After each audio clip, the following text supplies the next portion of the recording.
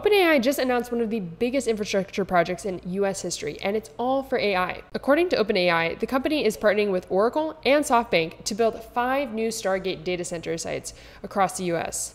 These sites will bring Stargate's capacity to nearly 7 gigawatts, with over $400 billion in investments over the next 3 years. To put that in perspective, that's almost enough power to light up New York City.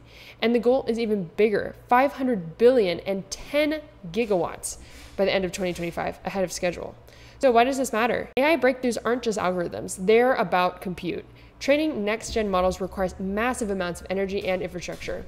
By locking in this scale, OpenAI is making sure it has the raw power to push forward more advanced systems and maybe even AGI. But here's the question, do we celebrate this as a leap towards progress or worry about the company controlling infrastructure on a scale this large?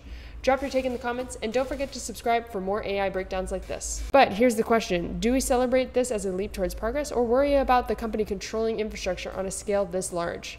Drop your take in the comments, and don't forget to subscribe for more AI breakdowns like this.